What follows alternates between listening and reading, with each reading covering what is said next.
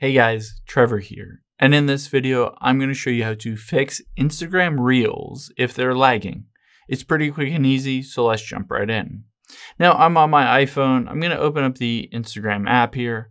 You can do the same steps on Android as well. And let's tap on Reels. Now, if you're just scrolling through various Reels and it's not playing or it's not seamless, just like that, there are various steps. Let's tap on your profile at the bottom right. And let's tap on the three lines at the top right. And let's use settings and privacy. Now that we're on here, let's just scroll down towards the bottom. You can see under your app and media is media quality. Let's tap on that. Now, the key is at the very top, it says use less cellular data. And it says using less cellular data may take basically longer to load things and maybe affect your experience on Instagram. So I would recommend toggling that off. Now, this is one thing that you can do. Close out of the app and try it again.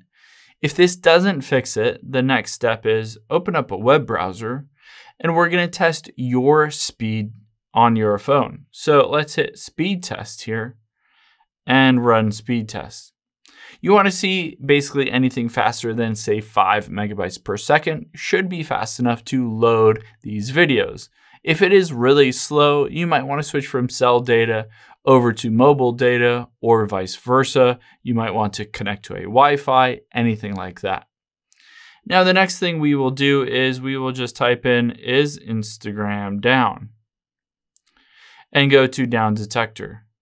By going here, you can see if maybe the reels are not loading properly or there's a lag in them because Instagram servers are down.